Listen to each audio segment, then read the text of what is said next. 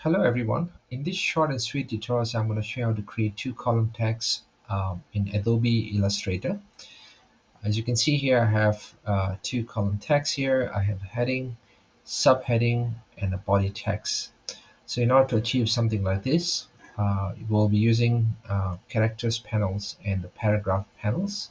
And we'll also use watches panels. So all these panels you can find under window menu. All right, so let's start this.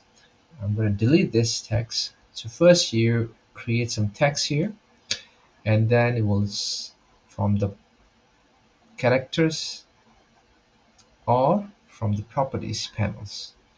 You can actually change the font size and color, right?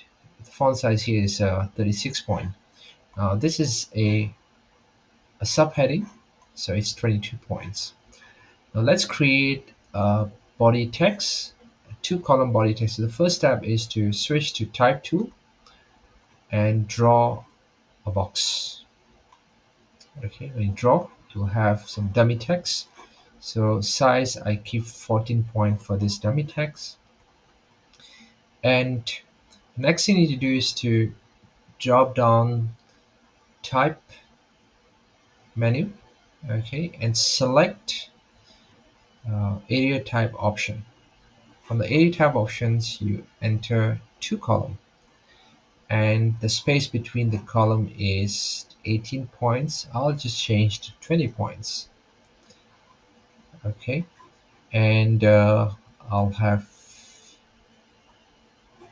two column text here. This is how you select. If you wanted to make some changes, so let's say you want to change color for this paragraph, you can switch to the swatches panel, like just select any colors from here.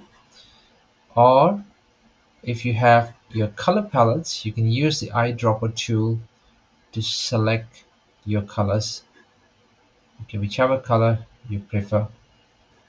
So this is how we create simple two column text in Adobe Illustrator. So if you wanted to change some spacing, you want to justify your text, it's all under paragraph.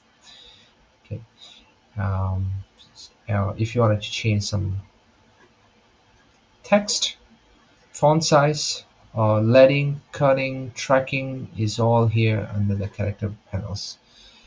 Okay, great. So that's all for this tutorial. Thank you very much.